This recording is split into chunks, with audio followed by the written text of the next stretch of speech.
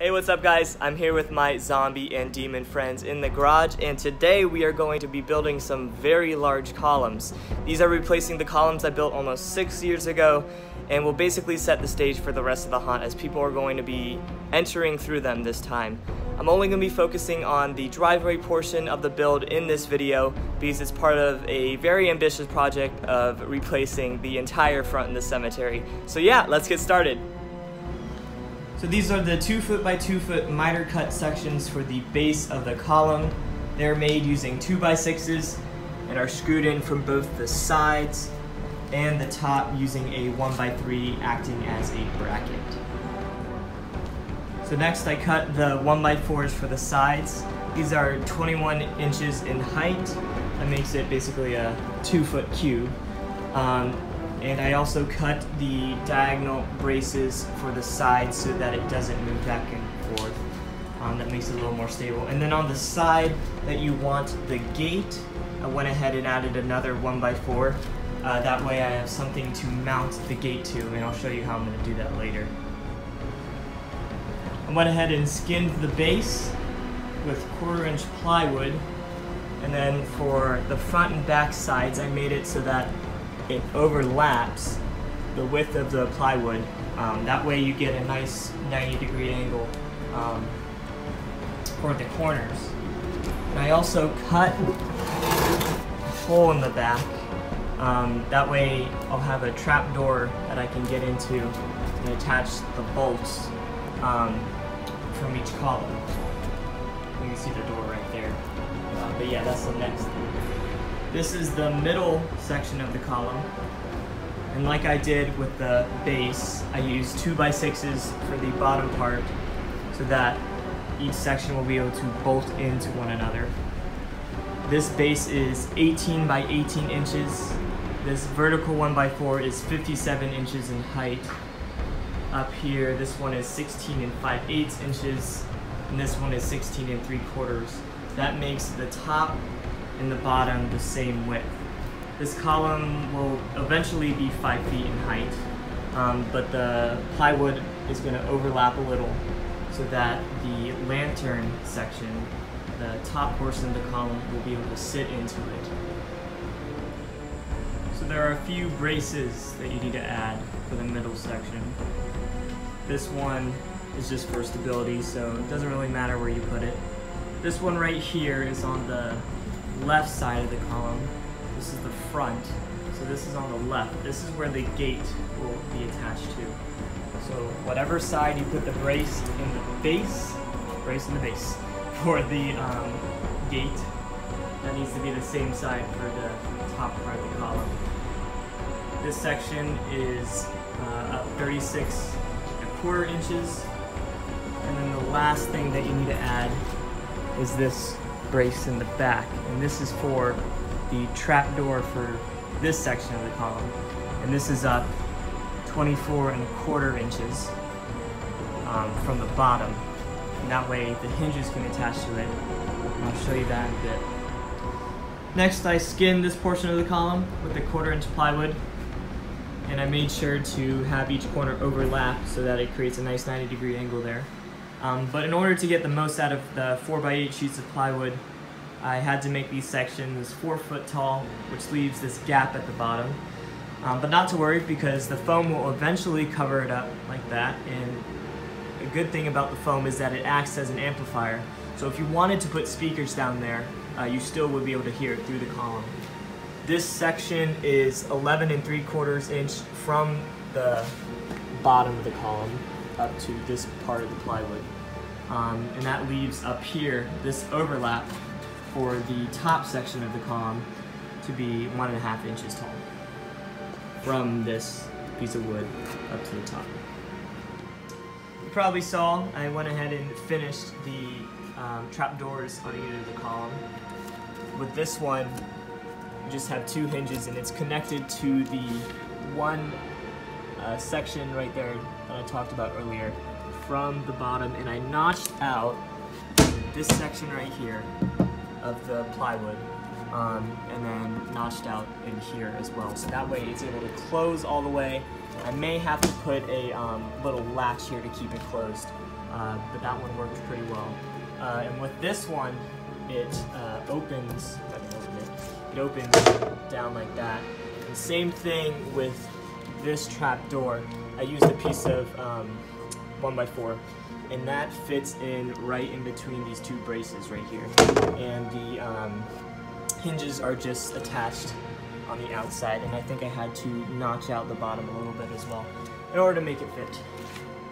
Okay, so the columns aren't aligned right now, but I wanted to show you that I made this section of plywood and attached it to this column. And it's the same size as the base, but the reason I did that is because I'm learning from my mistakes I made with this one. And this angled section right here, it's made out of foam, but whenever I would set it up on top of the base, it started to chip away and it would break off like right here. But now it will be attached to this bottom piece and will hopefully not break. Another thing is to drill the holes through this part of the column and the base, and then when they're aligned, you'll put bolts in and be able to attach them. This is the top section of the column, at least the wooden part of it. And what I did is I made a box out of 1x4s that is the same size as the column so that it sits into that lip. And then that's surrounded by another layer of 1x4s, and then the crown molding was cut to go around that. Big piece of foam is eventually going to sit on top of that crown molding with some other details, but it's honestly up to you on how you want to decorate your column. This is how I made the structure for the lantern to sit on. I started with an 18-inch 1x4 that just lays in the middle between each side, and then these are two vertical 1x4s that are 8.5 inches in height, and then 7.5 inches for the top part. And then this is just a 2x4 that I cut to a square that lays in the middle, and then the lantern sits on top of that, and that's just bolted in with two brackets on either side that are screwed into the 1x4. So these lanterns are pretty cheap, but they work, and that's all that matters. Hopefully they last. I'll put in the description where I found them. And then this is just a flame bulb you can get at Home Depot. The wires, they just come out through the bottom, drilled a hole through the 1x4 and the 2x4, and then I'll have a stripped extension cord that just goes up with this. I started with the foam for the top part of the column. This bottom piece, it's 2-inch thick foam, and it's 25 by 25 inches, and that allows it to overhang an inch on all the sides. These top two pieces are the insulating foam sheets. They're 1/2 inch thick, and this bottom one is 9 inches, and then this top one is 7 inches, and it's just cut out for the 2x4 in the middle, and that just rests on top of that. I glued some of this with the spray foam. I used liquid nails for a lot of the foam. This down here, I glued it with spray foam. But now it's time to make the angled pieces. Okay, so before I glue this last trapezoid angled piece in, I wanted to show you how I make them. So first the measurements, this is 7 inches at the top, this bottom is 18.5, and then it's 8.5 inches tall. And you may have to do a little bit of trig to figure it out, but once you know what angle you want, it's pretty easy to figure out. But I cut all the edges at 45-degree angles with the jigsaw over there, and just glue it in with some spray foam, and it works pretty well. I'll end up carving this spray foam out so it looks more like that, a little more clean. So these are the foam bricks that go around the column. These are 9 inches tall, and the first one starts 5 inches down from the top, and each grout line is 1 inch wide. You can see I cut away so that some of the bricks look like they're falling off. I'll eventually fill this with spray foam. But all these are glued on with liquid nails. And you can see the edges, I overlap them as well so that it will eventually look like one brick. In the back, I had to cut away and glue these on separately because you have the trap door here, and that way it's still able to open. I started making the foam molding pieces for the column. This horizontal one up here, I used a router table in order to get that decorative edge, and I stopped right in the middle so that this piece of foam right here, this vertical piece, is flush up against that. And you can see I sprayed the spray foam in all the grout lines, and that will eventually be carved away so it looks more like this. But that way it looks like this block is inset into the column, and now you have two separate bricks instead of one long piece of foam. So very similar to how I did the angled pieces for the top part of the column, these just have different measurements. This top part is 18.5 inches, this bottom is 24.75 inches, and then the whole thing is 6.5 inches tall.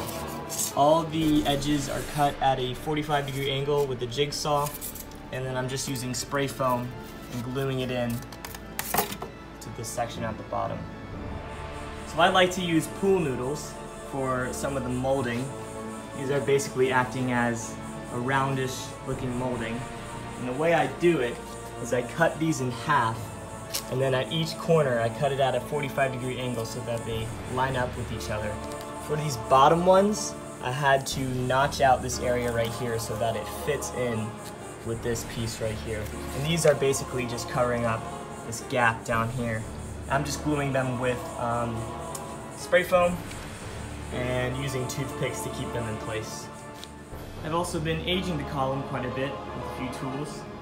One of them is the wire brush, and this helps roughen up the bricks, and once I apply the hard coat, it creates a nice texture on that as well. Another one of them is the Dremel with a sander bit, and I basically go along all the edges of the bricks, the molding, and it gives it a nice look all around. And then the last thing I use is a wood burner, and this helps create the cracks and whatever aging you want to basically burn into the foam. So that works really well. So I started work on the molding for the base of the column. These top pieces are all 3 inches in width, but once you use the router table to create that decorative edge, it does make it a little smaller. But this longer piece is 25 5/8 inch and overlaps on the corner, and then the smaller piece is 24 5/8 inch. These bottom pieces have the same decorative edge you can get with the router. The measurements are a little different. The width here was originally 2 inches, and as you can see, the bigger piece, which is 9 inches tall, kind of overlaps with that, and then you have these foam pieces that you glue on because you have that gap, so you need to have something for it to glue onto. But the side piece is 26 inches. These ones up here are the same as those. And then the front piece is 27 inches. And then it just overlaps right there. Again, with these back trap doors, you do have to cut around the molding so that it's able to open. You can see I just cut around the top right there. And then with these bottom pieces, you just cut straight down. I started working on the hard coat for the column. I'm using Flexbond, and you can either get the white or the gray, and I got the white. You basically just pour some into a bucket, pour enough water so that you're able to spread it onto the column and mix it up. And then just use a paintbrush and apply it to the column. I also like, once I spread it on, I like blotting it and poking at it so that it gets a nice rocky texture. So yeah, I just have one more side to do.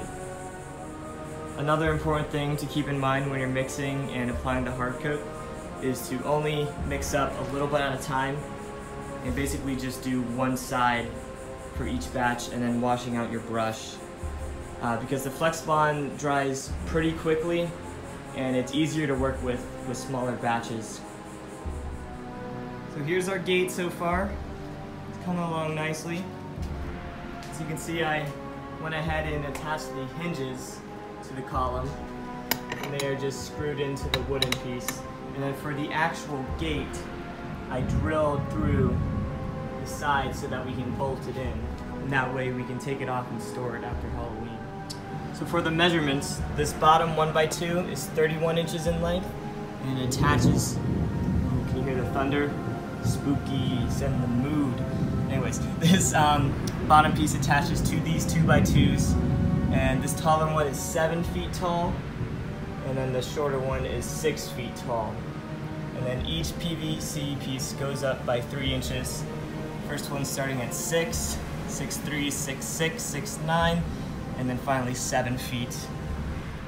So these middle 1x2s are both 28 inches.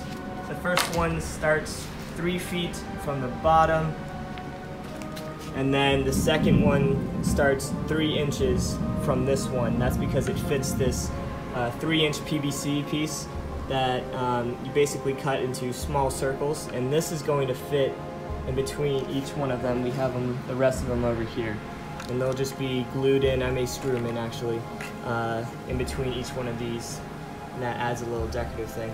But for all the holes in the wood, we just drilled it in with a 1-inch bit, and then for the bottom pieces, they're not fully drilled in. The PVC just rests into that.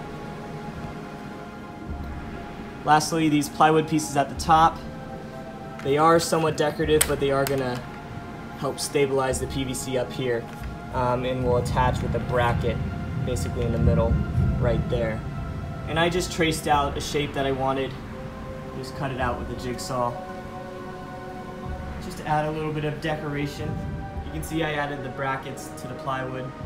It's just bolted in right here and then screwed into the 2x2. All these PVC, it's just screwed in a couple different places, and I glued the bottom with hot glue and in the middle as well, and that should keep it in. So it turns out that these are actually, the space in here is 3.5 inches, but the PVC is 3-inch PVC. And those are just screwed in from the top, and I glued in the bottom as well. Another thing is that the hinges are placed so the gate only swings inward, and it stops right there. But you can turn the hinges around if you want the gate to swing the other way. It's up to you. So this is how we create the finials for the gate. We just use black foam paper and cut out the shape you want. And then we're gluing both sides with hot glue and then leaving the bottom open so that just slips over the PVC, and we'll glue all the finials on to the PVC. You can see the finials on top of the gates. They're almost finished. I still need to get some of these ball finials to go on top of each one of these 2x2s, and then that'll finish off the gate. So I went ahead and set up the gates with the columns, and I put our cemetery sign up here that we made a few years ago. It's made out of foam, just dremeled out the letters and cut out this backing foam piece and glued them on. And the PVC is just glued into the column, and then we have the coupling right there so we can take the sign off when we're ready to store it. Alrighty, so I started applying a light gray base coat to some of the bricks and some other places on the column. I'm using a spray gun. It's hooked up to the air compressor at 40 psi, and it makes it really easy just to spray on some color, and makes it really fast and easy. But for the molding sections and the other places that are white right now, I'm going to mix a darker gray and apply that on, probably with a paintbrush, and also the grout lines. So I went ahead and hand painted the molding with a darker gray. This is just white, black, and a little bit of brown, and it definitely brings out the contrast between the bricks and the molding. But I am going to eventually age everything else with some watered down greens, browns, and blacks. It's starting to rain, so.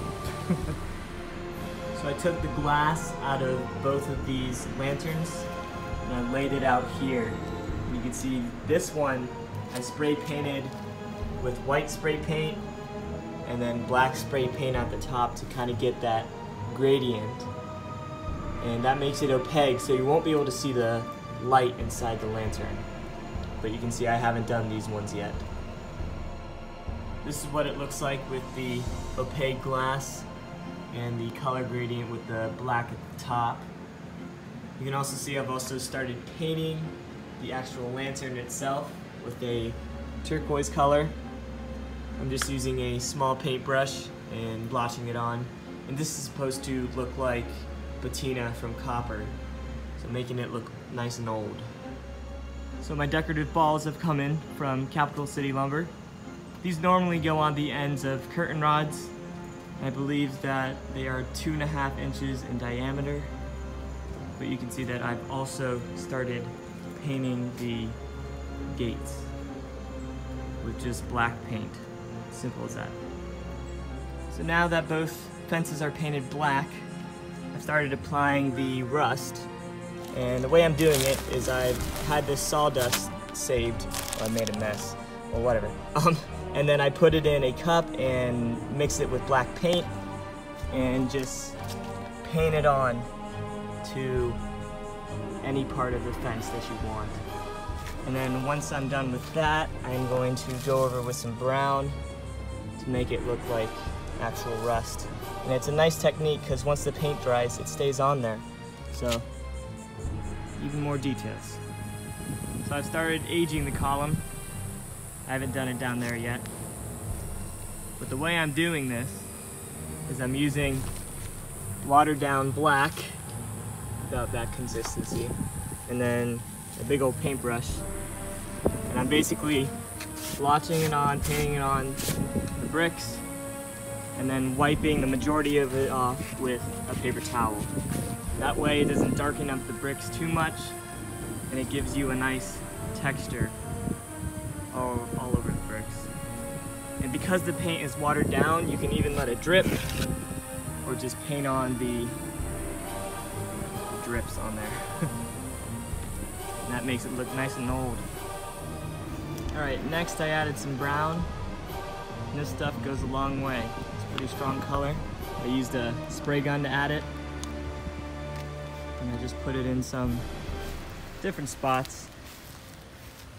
But now it's time for some green. So now that I've added the green, the last step is taking a little bit of this beige color and getting it on the tips of your brush, and then dry brushing it onto the bricks so that you just hit the edges. Kind of see a little better over here. So you just hit the edges of that hard coat on the brick, and that really makes it pop, makes it look more like stone. So yeah, that's the last step, and once you're finished, you've got that part of the column done. So I did the same painting method for the top part of the column, and I think it turned out pretty well. But yeah, that's pretty much a finished column. So I've got both of the finished columns set up, with the gates in between them, cemetery sign, and both the lanterns are on. I think they turned out pretty well. And now it's time to make the side walls and the end columns on both sides. Alrighty guys, that's going to do it for part 1 on how to build cemetery columns and entrance. I hope you guys enjoyed this pretty long video. If you have any questions about the building process, materials used, or anything else, go ahead and ask them down in the comments below. I'll do my best in answering them. We have a lot of posted videos of the rest of our haunt and the props we've made, along with some other builds on our Facebook. So consider following us at Haunt for HEP. We raise money for the Homeless Empowerment Program, and we would love your guys' help with that. Come back for part 2. We'll be working on the sidewalls and end columns. We also have some other how-to videos on this YouTube channel, so consider checking those out. But other than that, I hope you guys enjoyed. Happy Halloween and happy haunting.